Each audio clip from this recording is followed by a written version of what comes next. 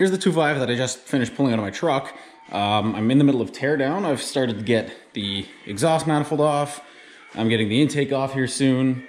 And then I'm gonna take the head off to see how bad I damaged the pistons, putting 18 pounds of boost through stock internals with not the greatest tune in the universe. And then we're gonna flip it over, check the inside, see how much play we have on the rods, and maybe pop some pistons out and see how many pistons have a shitload of blow-by. I'm gonna guess a lot. Anyways, the manifold I took off.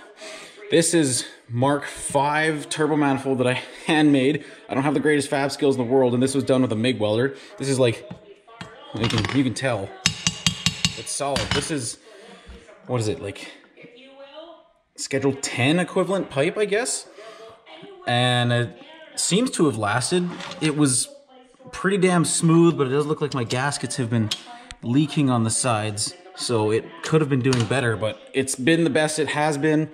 And it wasn't cracking. You can see right there, there's a little bit of crackage starting to happen, but it's not gonna be on an engine that's running anymore, so it doesn't really matter. So I'm gonna get more into the teardown and see where we get. All right, I got her all stripped down there. Everything seemed fine coming off, nothing too crazy. I just busted all the head bolts loose, and I'm gonna take that off and see what we got underneath. It's gonna be a complete mystery to me, because again, the tune was only as good as we could get on the stock computer with limited knowledge, so it'll be interesting to see how much detonation, how much knock happened in all those pistons. It's gonna be very interesting. Alrighty, what we got?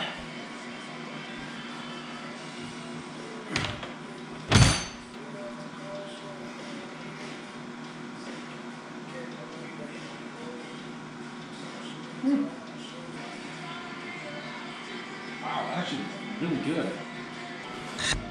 So, initial reactions, I thought I might have lifted the head at some point. There's a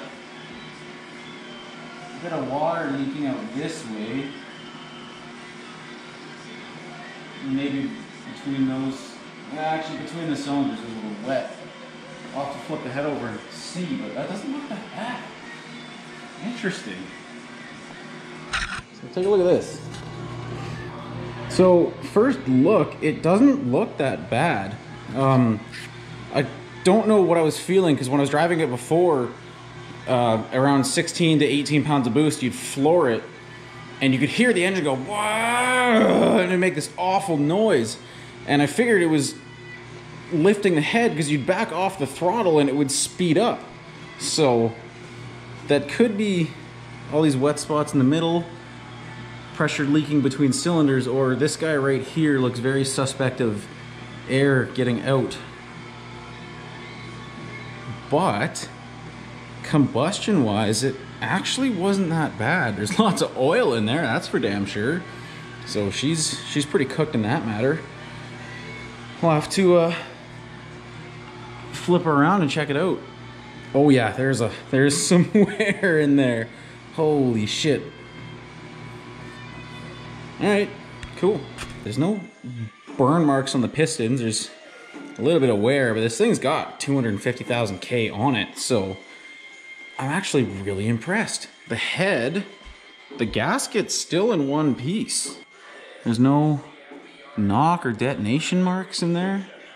It's oilier than all hell, that's for sure. But I mean, it doesn't look bad. That's pretty impressive. Wonder if maybe I was just dealing with valve float. Huh.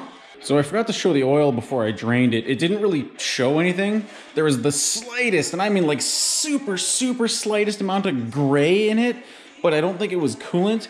I'll show you when I flip it over where I think it was coming from, but apart from that, I'm just gonna flip it over, take probably piston 2 out, because that's the one that has the most wear on the cylinder, just to see how she's doing, and we'll check the rod bearings and the crank while we're down there too. So let's get this thing over. Oh Lord, this is hard with one hand. And here's the bottom of this bad boy. You can see how teeny tiny this crank is. It's absolutely shrimpy compared to the 3-liter I'm gonna be putting in it. As far as rods go, there's a little play there, but that's pretty normal. Pretty normal. Also pretty normal. and also pretty normal. So that's good to see. I wasn't starving anything of oil. There's nothing in the oil pump pickup. The camshaft looks barely used apart from the obvious. Obviously a spot where the rollers have been riding, but there's no huge wear, there's no flat spots on it. So that was doing all right. I want to say where I think all the gray was coming from in the oil was just wear from the cylinder walls, because if you look on the edge of the block, you can just see gray streaks. So I think that's where all that was coming from. I don't think it was coolant related, because the bottom, or because the inside of the engine here actually looks really clean, which I'm really happy to see. So yeah, I'm gonna pop off piston 2 and maybe main bearing number 2 just to see the bearings, because I don't think there's a lot of play in the crank either. No, there's hardly any. There's a minuscule amount of end play I can feel. You probably can't hear it, but that's normal.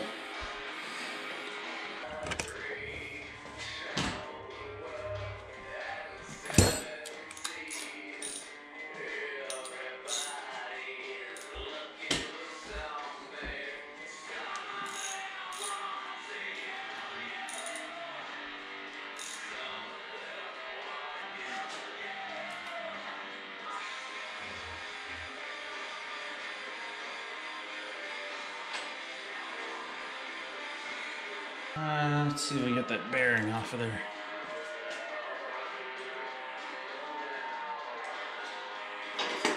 Whoa, that piston almost just fell out. That probably means those rings are really worn, because that literally almost fell out. Oh yeah, that just barely stopped. Wow.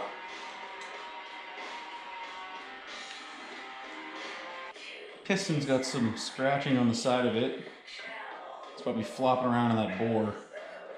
The rings aren't super worn. I'll have to check the gap to see just how worn they are. Let's get that rod bearing off. It's not bad. It's not perfect. But again, this has like 250,000 kilometers on it. So here's the rod bearing that was in the cap. You can see there's just a little streak of wear in that guy, which isn't that bad considering the mileage and the abuse I put this thing through. That's not bad at all. The other side of the rod bearing, same thing. So it was getting a little worn in the one spot there. How's the crank journal look? Oh, it's fantastic.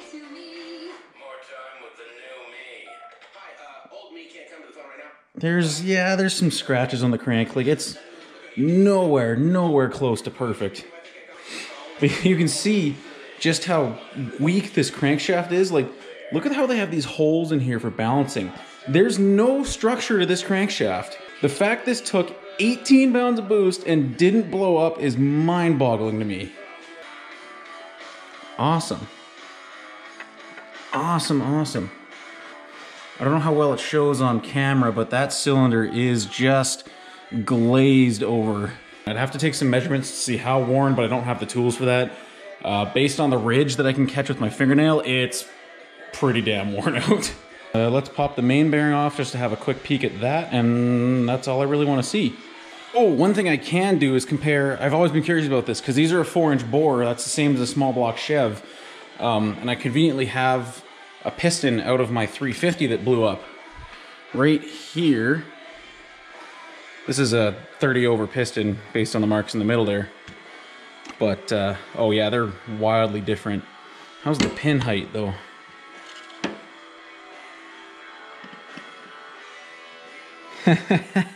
You can totally use a 350 piston in a 2.5. Just looking at it there, I know this one is destroyed, but they look really similar. So you can totally use a 350 piston in a 2.5. You get a flat top piston with valve reliefs and make some high compression out of that thing. That'd be cool. Chrome sockets on an impact. It works.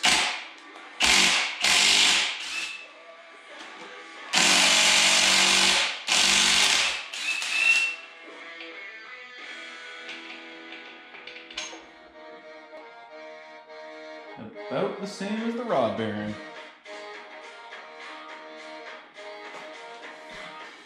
You can see just a bit of wear going on. So there's just ever so slightly some wear. I mean, maybe more than slightly. Like you can catch these grooves pretty well, but for what it was and the abuse it took, that's not bad. Yeah, 250,000 kilometers. I'm gonna call that pretty damn good. I'm gonna flip it around, check that cylinder, and then I'm gonna show you the 3 liter very quickly and I'll be done.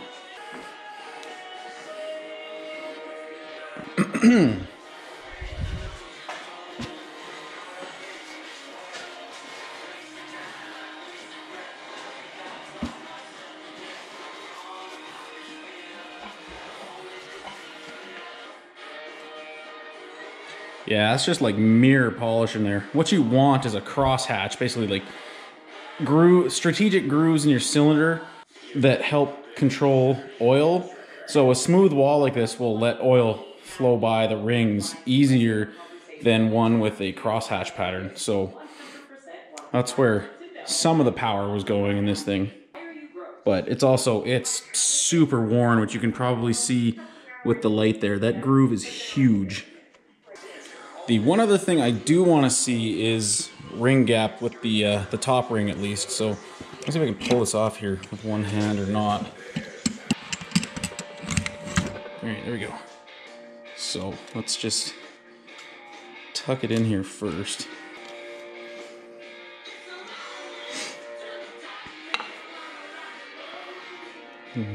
Square that up. Okay, it's close enough for all I care about. I don't have any measuring tools, but let's see. So that gap there, let's just take a reference in our mind, is not very tight. It's actually quite open. Now I'm gonna push it down past where that ridge is, because that's where it's been wearing its whole life, and see how big that changes to. So we're gonna get it down quite a ways. Let's try there, square it up with the ring. Oh yeah, she's got some gap. Okay, so I did some digging just for reference. I couldn't find much on a 2.5 ring gap spec, so I searched for a 350 instead, which is very similar, so it's at least something to go off of.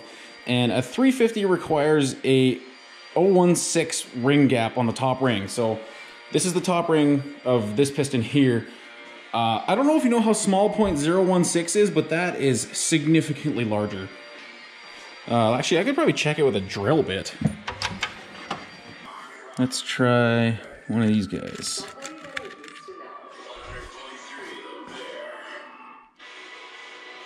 Nope, not quite. Might be less than I think it is. Okay, so that fits in there pretty easy. There's still a lot of slop.